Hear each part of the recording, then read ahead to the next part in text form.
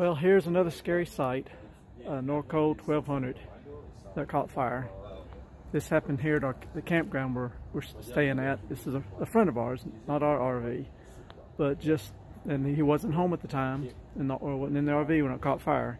But luckily his neighbor saw the fire. Some kids did. They started yelling, and they came over with a fire extinguisher and got it put out in time.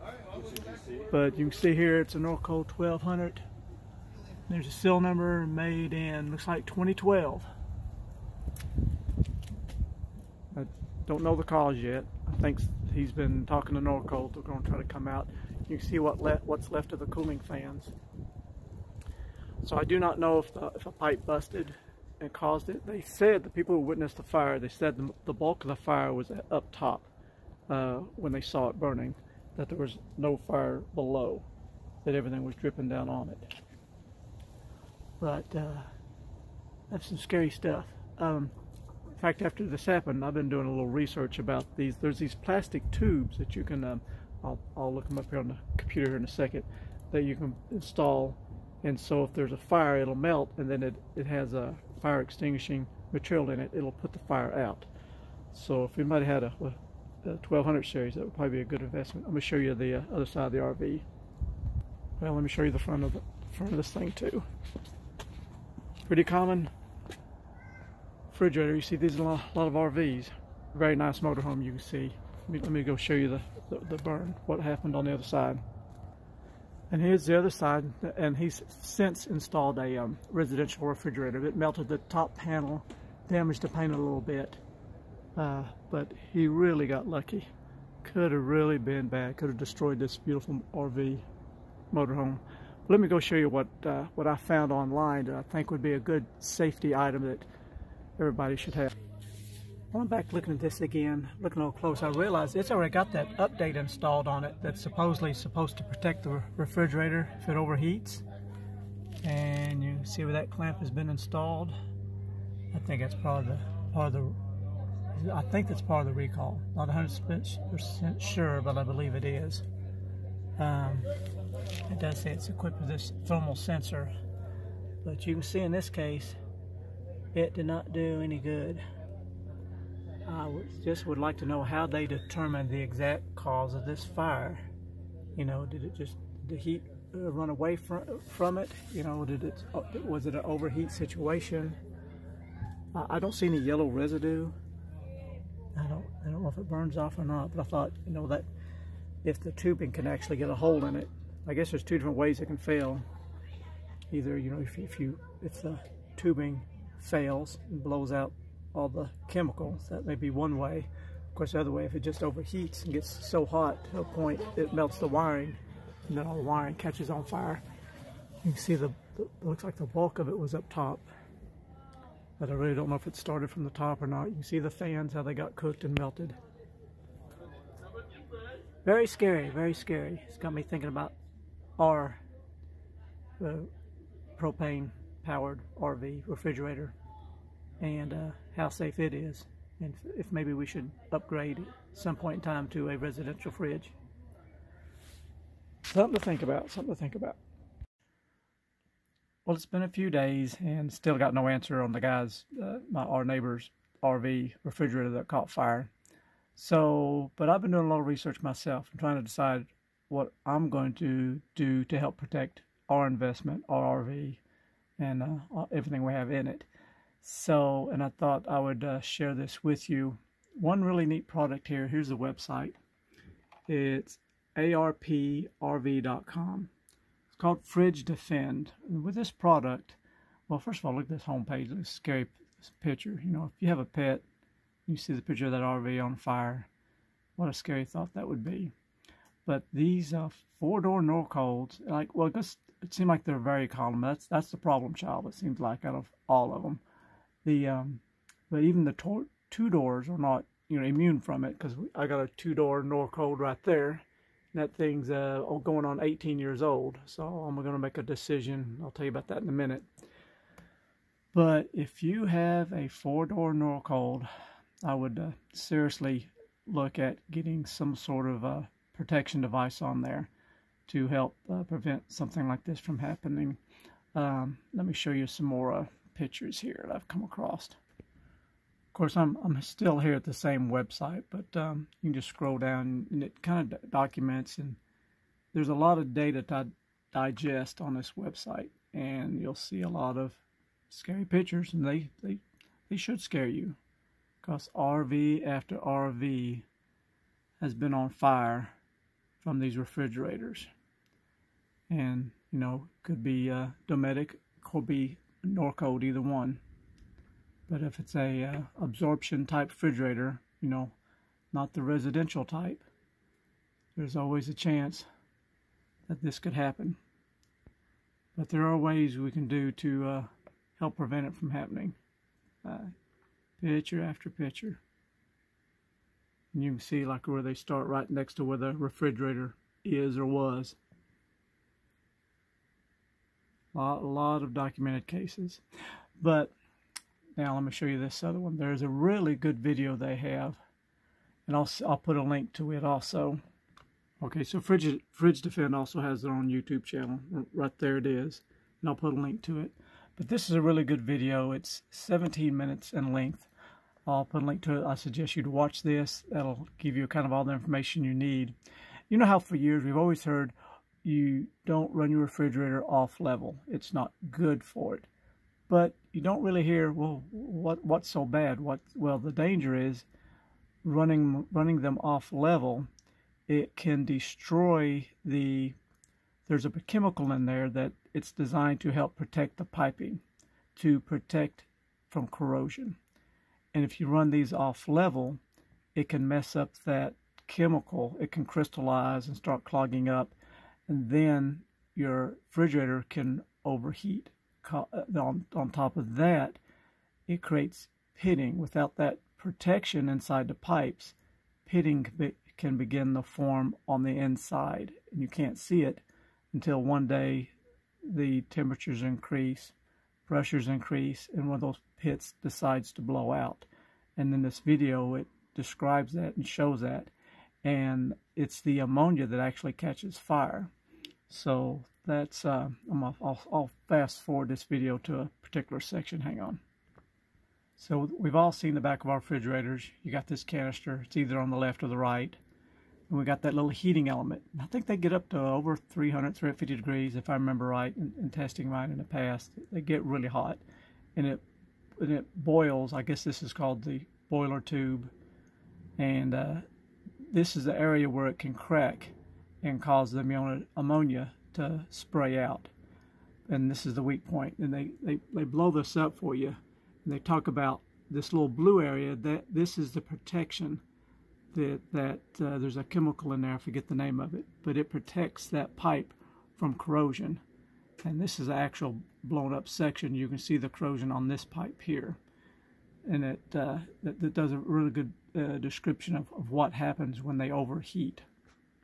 Okay, so here's the critical point: is crystals form when you run these off level. These crystals form, and it stops the flow, and then they begin to overheat. And then that's when you lose your protection.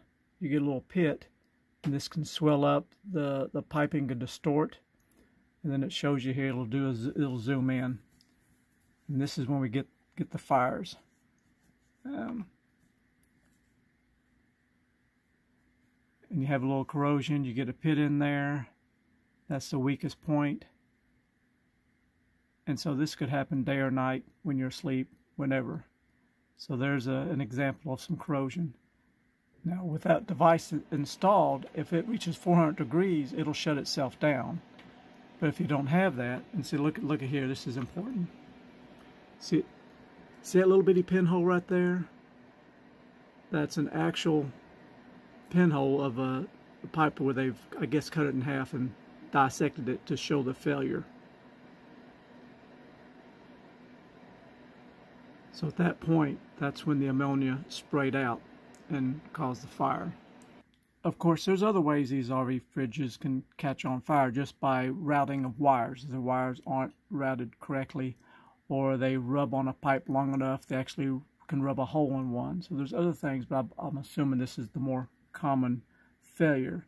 Just because you gotta think about how many times we drive these RVs in an unlevel because they say just a few degrees. So if you travel with your refrigerator on like I do, and you go out west and you climb up and down those mountains, you're off level a lot of the time, anytime you're climbing a steep grade. So it's got me to thinking about, okay, that refrigerator right there that's 18 years old, how many times have I run it off level? And have I already compromised it? Do I have pits already forming inside my piping and I don't know about it? How are you going to know? So I see this product is great, where if we clog up, we start to have a runaway heat situation, it gets to 400 degrees, it shuts it down.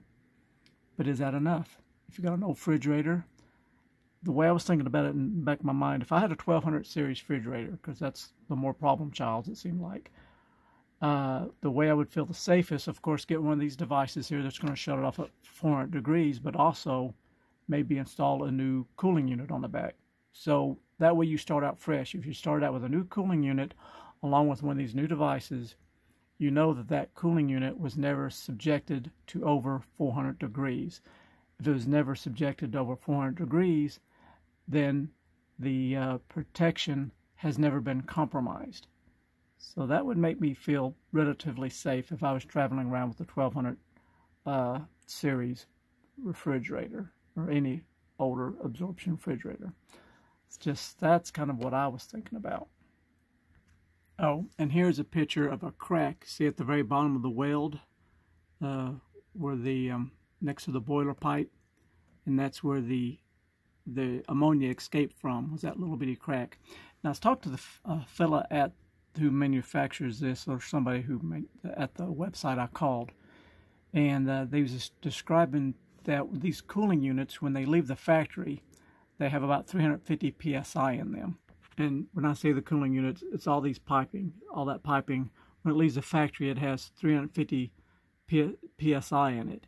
And one way they determine, I guess, if it had a leak and it's leaked out is, I guess they get it in the lab and they pierce the tubing and measure the pressure that's still inside. If it's still got 350 psi, well, they know none of it leaked out. But sometimes, you know, if it's got 0 or leaked down to 150, they know a crack has opened up and it's spewed out the ammonia and most likely caused the fire that way. And here's a picture where a wire had dropped down and touched a pipe and shorted out and burned a hole through it and caused a fire. So there's different ways that this can happen. So we got to be thinking about this. So one way is the fridge defense, but there's another option too that you may use on top of the fridge defense. Let me show you that. So here's another unique product. There's different brand names of this stuff. It's called Fire Slayer. It's like a plastic tube that's pressurized and has fire extinguishing material in it. So you can put that up in any kind of cabinet or on the back side of your refrigerator. If there is a fire, and once it burns through that plastic, which I imagine it would relatively quick, it will spew out the fire extinguishing material, quickly putting out the fire. And I'll show you a video on that, how that works. You can see here what it would look like once the fire came. It would open up and blow out the fire extinguishing material. And here's another option. This is called a SS30 halon extinguisher. You can see how this fella has done. He's mounted it in the back of his RV under the refrigerator, of course. And so if there's a fire, it will automatically kick on and hopefully put the fire out. I thought that was interesting. Here's another picture. There's the part number, SS30 halon fire extinguisher. So it self-activates. Here's an interesting video where they've simulated a fire in the back of an RV. Here's the RV refrigerator, and watch what happens.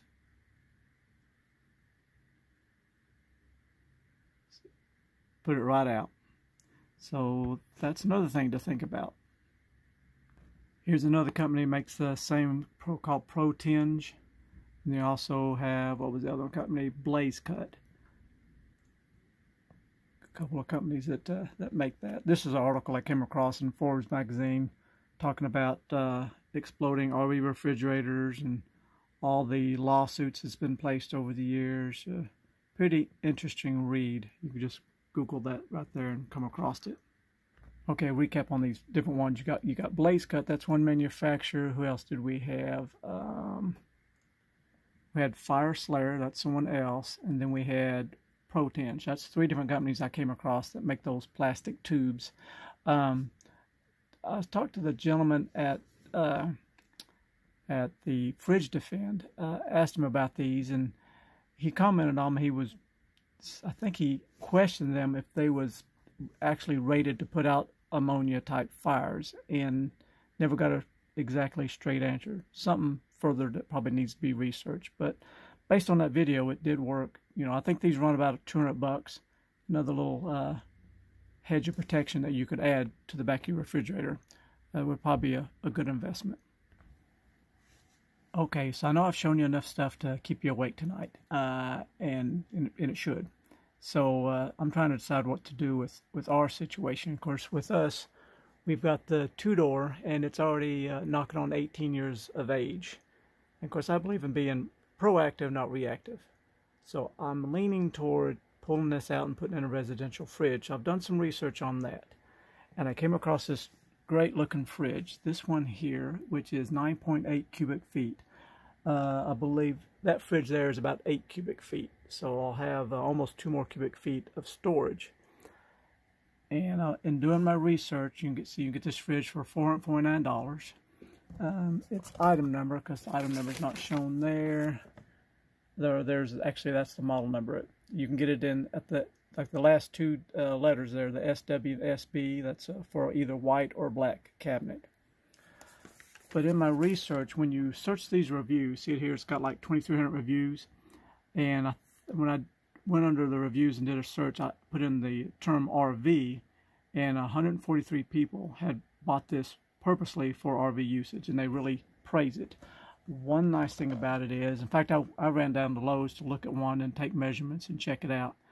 It only draws, while the compressor is running, it only pulls 75 watts. And when it's in defrost mode, it only pulls 145. Of course, that's usually not going to be on very long, just enough to take the frost off the coils.